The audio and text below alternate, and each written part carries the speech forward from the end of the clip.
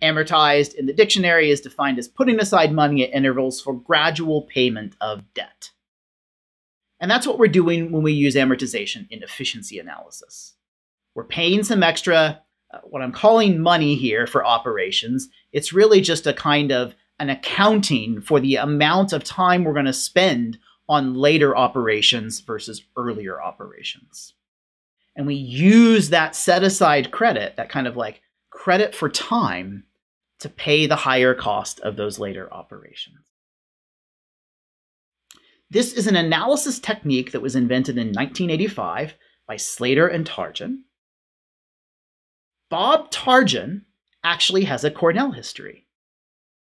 He won the Turing Award in 1986 with our own Professor John Hopcroft, who just recently retired.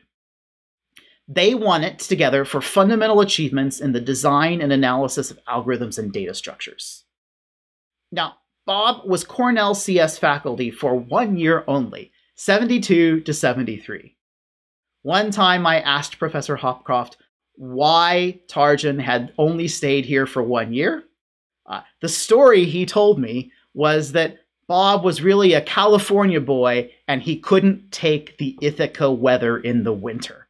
So he left after 1 year of it.